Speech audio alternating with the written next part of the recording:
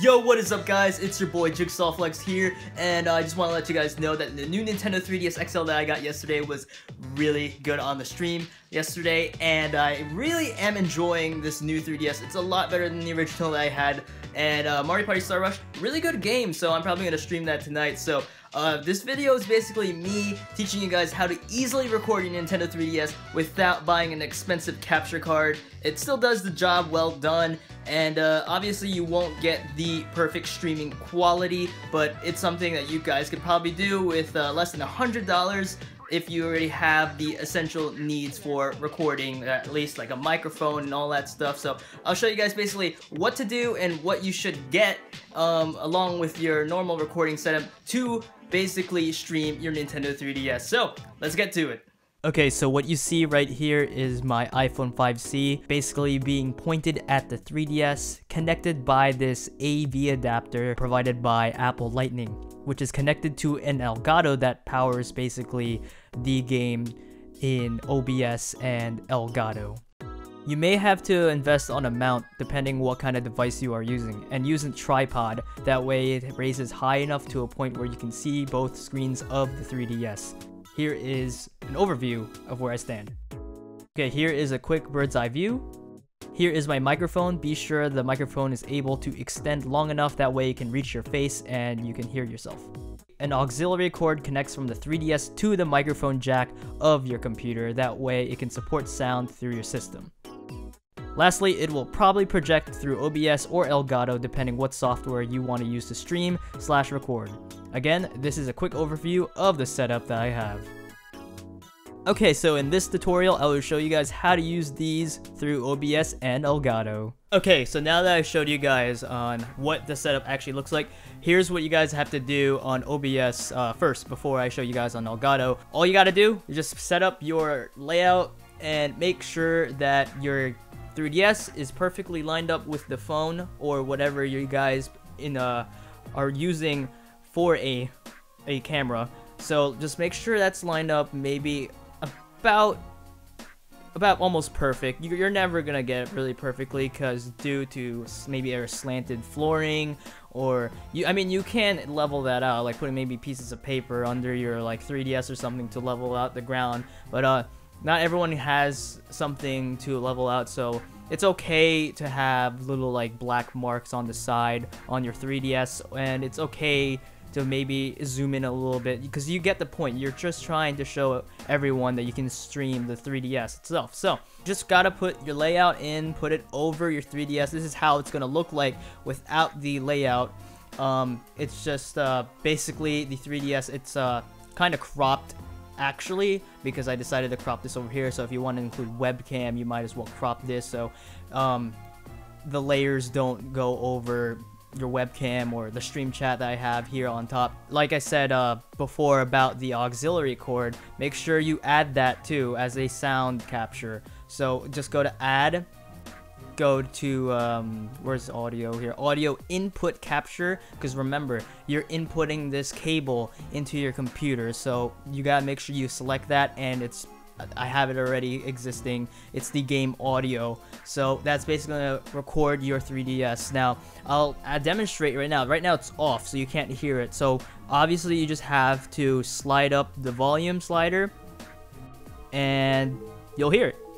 Now see, it's really loud and everything, so you can just adjust it through your 3DS if it's too loud. So I just have it in a very respectful gain, maybe a -5.3 decibels, something in that range. Just test it out for yourself. Just one cord, plug it in, make sure you put your input device, and you're all set. So I'll show you guys how it looks like on the Elgato in just a few seconds. Alright, so now that you have GameCapture HD up, what you really want to do is just see if you like the layout of what appears on your screen. Now, it actually pops up automatically. The AV adapter shows that it's connected, and input device, it doesn't really matter what you pick. It's forever gonna be your iPhone / whatever smartphone you use to record. So, or even a video camera for that matter. I don't even know. Actually, no. Video cameras don't even have Thunderbolt. I don't even know if Androids have Thunderbolts, to be honest. I'm more of an Apple guy when it comes to phones. So make sure you have this all up, and you can just actually hit record, and then you can go edit in your video what you want to do with it, like crop the top picture and then the bottom one to separate into different sections of your layout or something like that, or you could add face cam. Alright, so basically it's just a plug and play type of thing, and all you gotta do is hit record and you're basically done. So right now I want to show you guys where I bought all of these stuff. So the lightning adapter for iPhones, or basically any Apple product, you can get on Amazon for $40. And the next one is a good tripod. You can get an Amazon Basics one for about $17. It's okay, I guess. Like, mine's kind of starting to fall apart a little bit, but I think it's because I didn't really take care of it. But it's also your choice if you want to spend more. And the last thing that I actually have to hold the Nintendo 3DS is a 3DS stand. You can get one from the Kid Icarus series. If you already have the game, it came with a nice 3DS stand. You could totally use that. What is really important though, when you get a stand, you gotta make sure it has a little opening on the bottom. Depending actually which 3DS you use, my new 3DS XL has the audio port right in the middle. So it's really important to know where your ports are. So if it's like on the side, let's say here, you may not be able to fit it. So maybe a 3DS XL. I think the 3DS XL is shifted left or right. So if you're not sure, I would just suggest getting, like, typing in 3DS XL stand. They probably have that for you somewhere. You could probably even get like a grip, actually, because a grip gives you that room, see, for that audio to go through and everything. You can totally get these, and they're very cheap. No more than probably $15 will you have to spend unless you get this.